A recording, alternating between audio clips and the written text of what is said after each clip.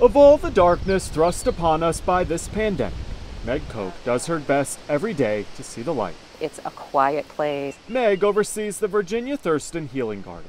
She knows how hard this pandemic has been for patients battling cancer. Now, their fears of, contracting the disease are really significant, and the potential for it to be life-threatening is very serious. Because of COVID, in-person therapy sessions here have stopped. It's just not safe.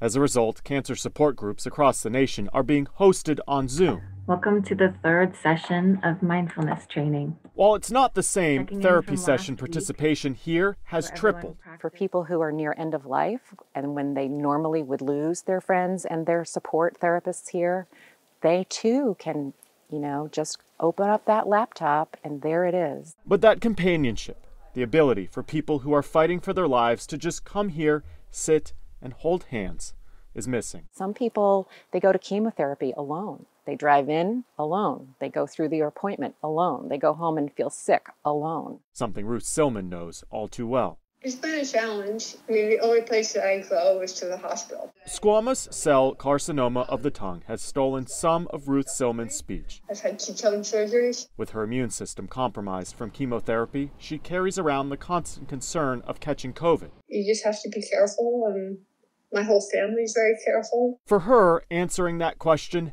how are you doing, just depends on the day. I'm alive. I can breathe.